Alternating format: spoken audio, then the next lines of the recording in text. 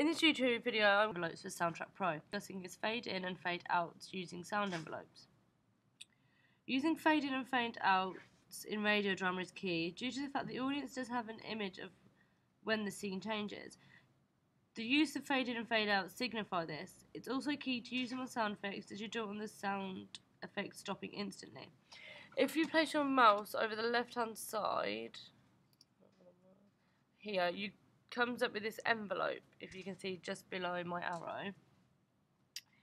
And then if you click on it and drag it to the right, this is a fade.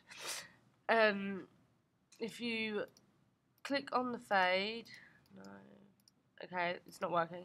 But you can change the fades, which gives you different levels and changes it.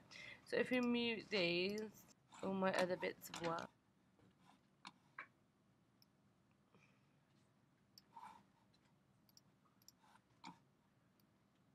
And then we can listen to it.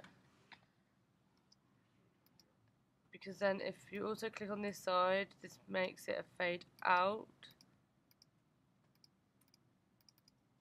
And then here, yeah, this is the fade selector I was going on about previously on this part. And you can select different fades and they create different levels and different sounds. I'm going to click this one.